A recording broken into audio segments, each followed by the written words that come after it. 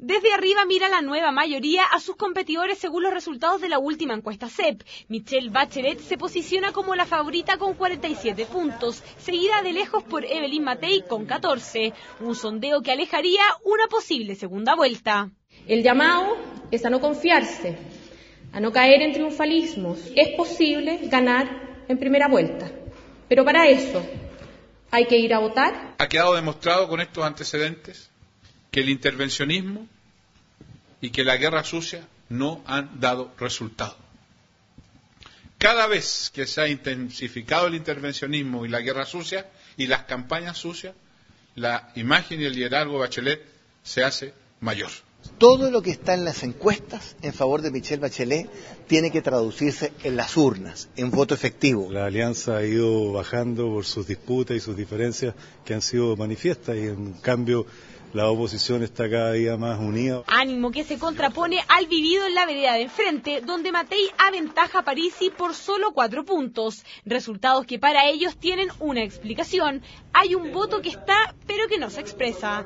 En el comando de la candidata de la alianza dicen confiar en el 20% que no sabe o que no está seguro sobre quién es su candidato.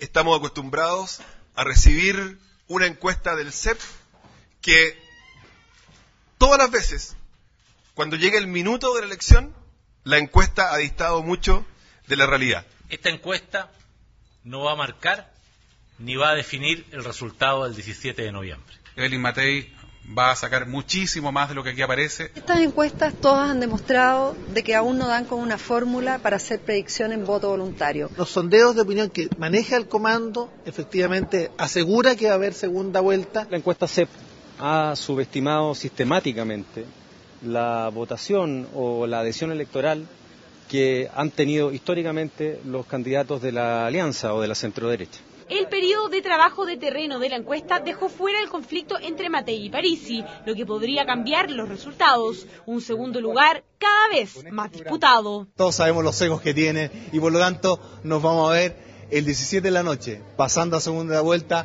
celebrando pero con humildad, entendiendo que el desafío que se viene no es menor. En 2009, y aún con voto obligatorio, Marco Enrique Sominami obtuvo un 22% de las preferencias del total de la muestra en la misma encuesta. Ahora alcanza un 7%. No le doy a esta encuesta mayor valor que otras. Estamos más cerca que nunca de la segunda vuelta. Y Marco sistemáticamente es el segundo candidato mejor evaluado. Encuesta que de ninguna forma nos toma por sorpresa, como ha dicho Marco sostenidamente, nosotros no nos peleamos con las encuestas. Las candidaturas que están cercanas al 0% también reaccionaron.